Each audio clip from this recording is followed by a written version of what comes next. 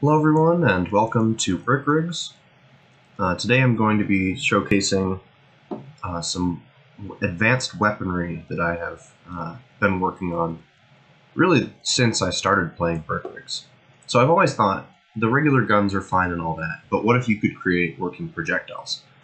So I'm sort of going to take you through the lineage and how I came to this little buddy here.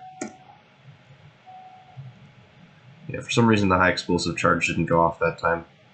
Oh well. Anyway, they're still finicky and still a work in progress. But I'm going to take you through the design process in order. Starting with this.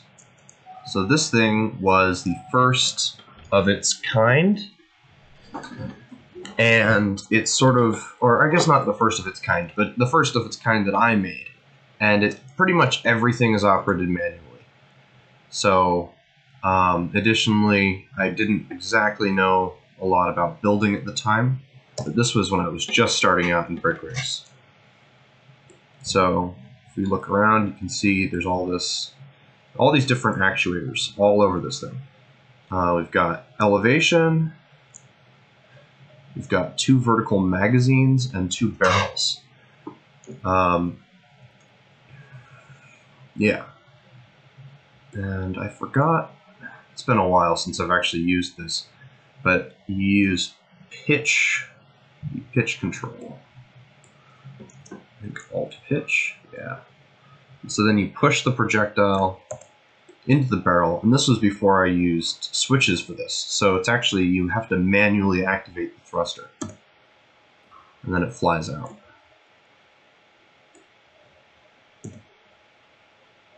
Because it's just a thruster and an unguided rocket, basically, it is extremely finicky. And of course, the loading is quite unreliable in the best of days. And sometimes you get problems like that quite a lot. But you can usually get off a couple shots before everything, decides to stop existing. But yeah, this was sort of the first of this kind of thing. I was just experimenting with it, seeing what I could do, and you have to manually activate all the rockets, which is kind of a pain. The next thing I came upon was I thought, well, what if I had a different kind of breach system so I didn't have to push things in? And so I realized you could just pick up individual rockets here. Oops, that's...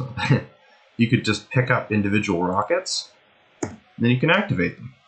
And so I thought, well, I could probably turn that into a gun if I could have it detect when I put a rocket there. And so that sort of sped up the slow loading process quite a lot, although the projectiles were still very inaccurate and not that powerful. With those ones, you could actually pack some explosives into it because it was a multi-piece shell. But with this, you have to, all your explosive power comes from the thruster, because you have to be able to pick it up to put it in the breach. So it wasn't very reliable, but it was fun to use, and it sort of proved the concept to work, at closer range at least. Then I came to this. I was sort of thinking on, what if I could make like large-scale artillery with this? And that's kind of what we have here. So if I lower down the breach, I think that's...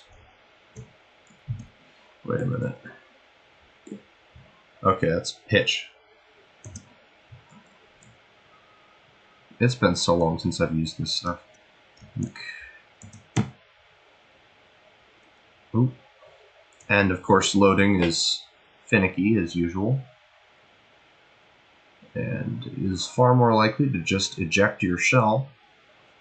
This one was one of the less successful designs, just purely because that it didn't really do its job very well.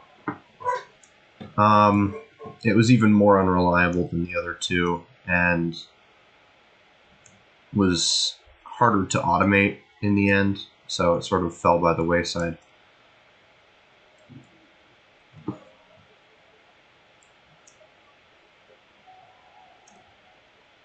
If you can get a shell in, though, it's quite powerful. It just doesn't like to do that very much. There we go. So the shell's in, and now we have a vertically sliding breech that goes up. Now the shell is in the barrel. We can target it around and fire it.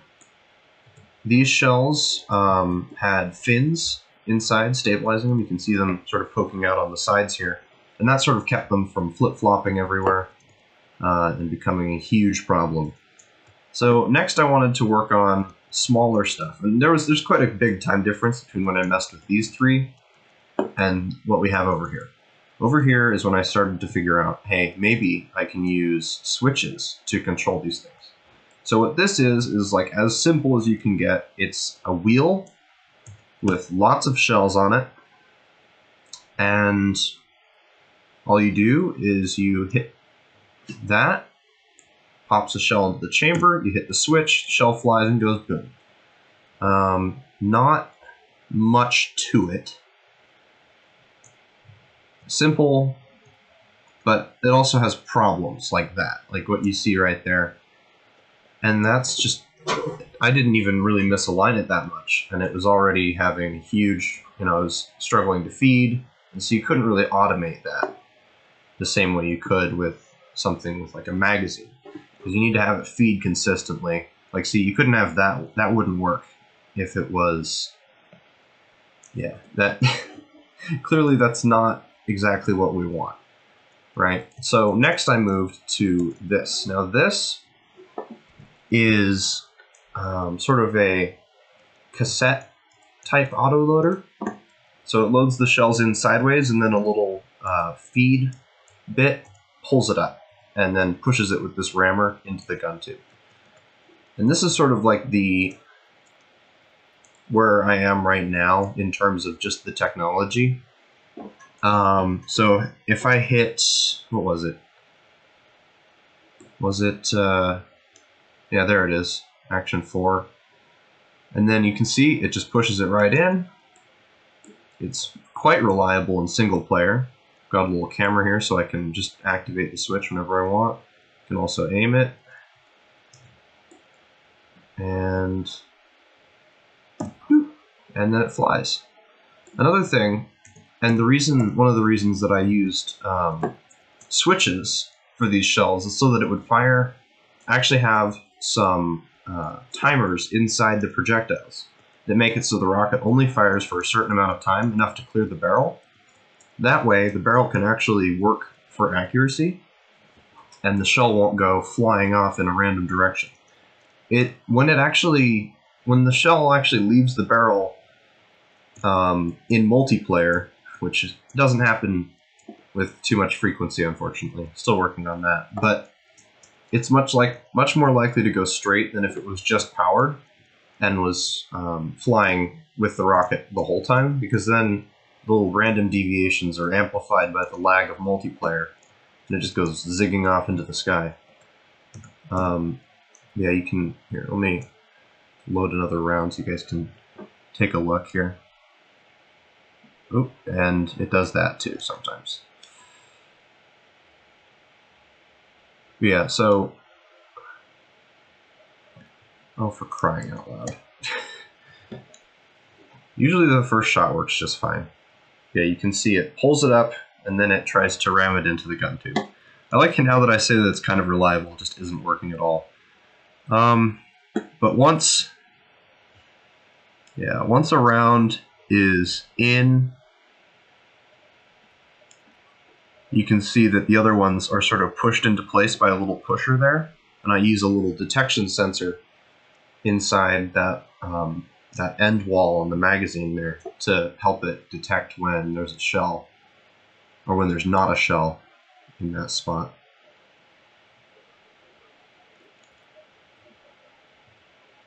So, and then there's the next round. And so, this is great and all, but I want to be able to use this thing practically. So I thought, okay, well, next step is really just to put it onto a vehicle. And I had this pretty lame chassis laying around from a tank destroyer project that I never really went through on because it was kind of bad. Lots of wheels, but this thing is now it's a mobile. It's that on a mobile platform, so it can turn. You know, it's got some semblance of armor. And of course, you can... Oop, that one went really weird. Anyhow, so it's still unreliable, and I'm still working on trying to fix that. So it's not completely consistent, but if any of these projectiles really touch a vehicle, the vehicle's going to explode. The blast radius on these suckers is so big that it will almost 100% reach the engine or fuel tanks or whatever is explosive on that vehicle and just annihilate it. So next we come to this thing, and it's got some pretty obvious inspiration from the Maus tank, which is a German super heavy tank during World War II. They never used it, and it just sort of sat there being sad. But you know, Brick Rigs doesn't really care about development costs and pesky losing wars and stuff like that. So it's here in all of its glory, and it's actually got this autoloader inside. I had to redesign the autoloader a little bit on the barrel end so that I could actually have it go through the solid mantlet here, but you can see that there's actually just a hole that goes all the way into the turret. We just hop in. This thing does it does drive, so that's all good, and it also will shoot as well. So if I just go to here, and I can load the gun like so, and then we can let's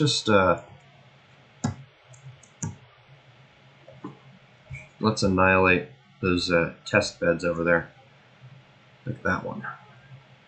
That looks good. And then we can... I'm just going to fire it in third person so you guys can see it here. One downside to this design is that if there are allies on your team, they can also interact with the switches. Oh, for crying out loud. Does it never work when I want it to? No, it really doesn't, does it? Okay. Let's try that again.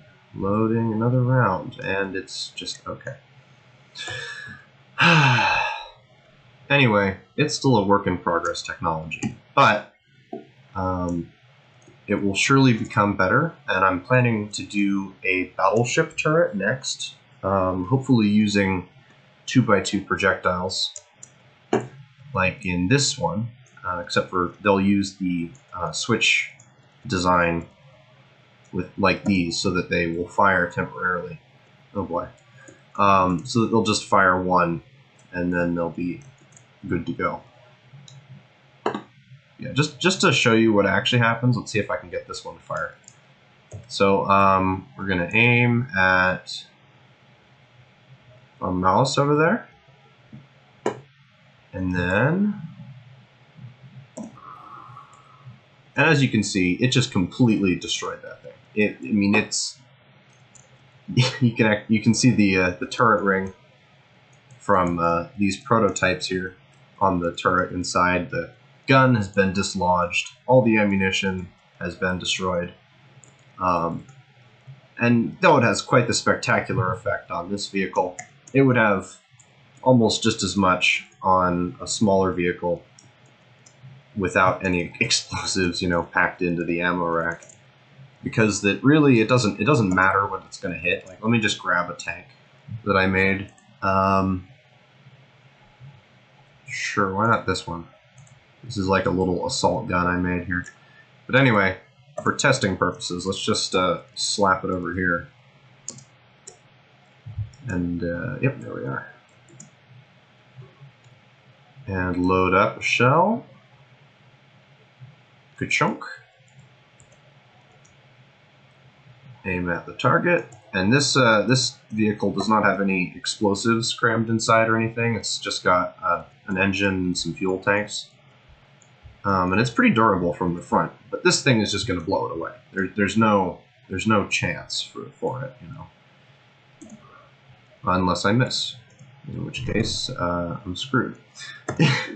Yeah, so accuracy and reliability are major problems, but the actual devastation of a projectile when it actually gets there is not a problem at all. So,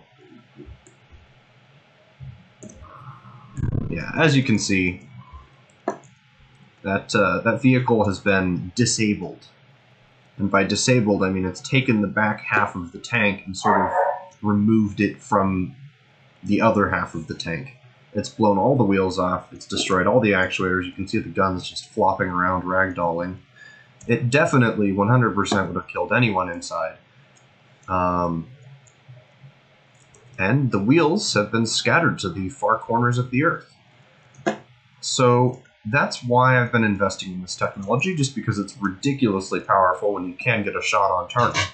And I'm hoping that with the larger size of these 2x2 shells, it should be a little bit more reliable because I can put some fins in there to stabilize it.